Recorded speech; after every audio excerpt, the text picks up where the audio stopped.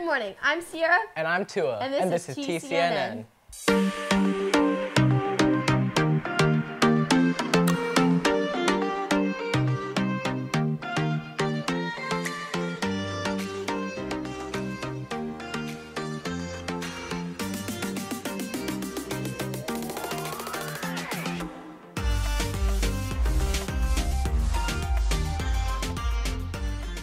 So this week is homecoming and everybody's talking about it. And throughout the past few weeks, people have been brainstorming how to come up with the most elaborate ask. Here's Katie with that story. With homecoming tomorrow, these past weeks have been filled with lots of homecoming asks. Let's see what the boys have been up to. I asked my girlfriend Katie Skyler. I asked for some help from some of our friends, and her favorite artist is Dan and Shay, so I incorporate some of their songs on this. I asked Sydney Thompson to homecoming. I put, of all the fish in the sea, will you go to homecoming with me? And then I gave her a real fish in a bowl. I'm excited for homecoming because all the people will be dressed up and hang out with everyone and hang out with my date. Drake Palm asked me to homecoming. I walked into my math class and he was there with a sign and flowers. I'm super excited for homecoming to hang out with my friends and have a good time. We can't wait to see all the couples tomorrow night. Now back to you guys in the studio. Thanks, Katie. Looks like homecoming is going to be exciting this year. Speaking of homecoming, people sure are showing a lot of school spirit. Here's Josh with that story. During the football season this year, we've seen many students come out and show their spirit. Not only that, also encourage other students to show theirs. But the real question is, who has the most school spirit? I think I have the most school spirit because at all the football games, I go all out. I wear crazy costumes, and I lead the student section in a lot of cheers. Probably my favorite cheer being the Eagle. Typically, during halftime and other quarters, I'm super interactive with others, and I encourage them to stand up and participate in all the cheers, and just get into the game and participate. I think I have the most school spirit because I just get really into all the spirit days, and I go to a lot of games because I'm a cheerleader, so I kind of have to.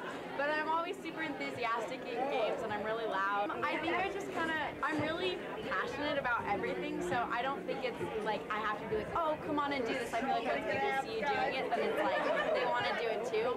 Honestly, I think I have the most school spirit just because I go all out for the dress-up days every single day, and I encourage others to be a good tri-citizen. By going all out, that shows that I'm really excited about what I'm doing and excited about all the energy that's happening at this school. So I encourage others by telling them to dress up and getting them involved. Thanks for everybody for voting on the TCNN Instagram.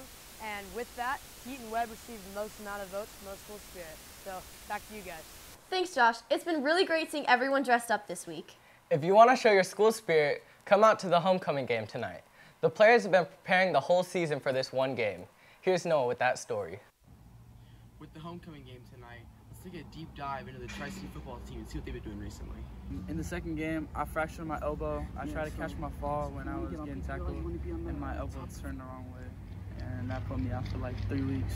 When you have as many injuries as we had and key positions and cramping issues and all those kind of things, you have to get very creative and assume someone's going to get hurt or assume someone's going to go down and always practice that. I've been having to get the ball a lot more and run the ball more, and it hasn't affected my play calling.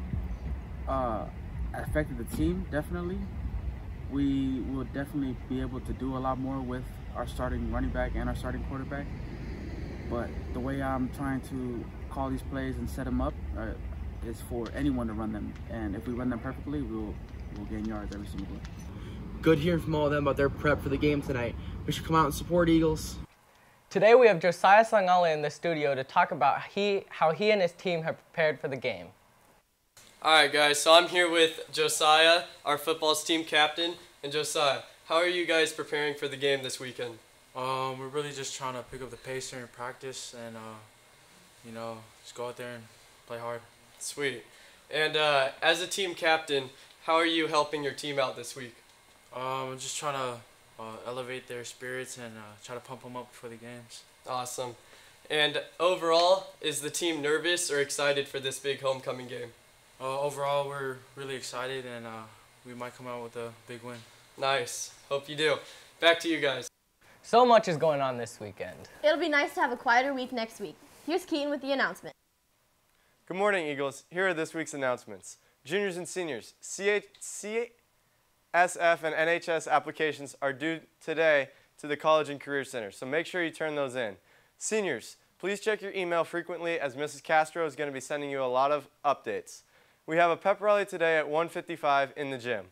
Tonight, Tri-City has their homecoming football game against Escondido Charter. The homecoming court will be announced at halftime, and the student section will have a theme of Red Zone, so make sure you all show up in red. Homecoming is tomorrow. It will begin at 6:30 and go to 9:30 in the quad. I look forward to seeing you all there. That's it for this week. Back to you guys. That's all we have for this week We'll see you next time on TCNN.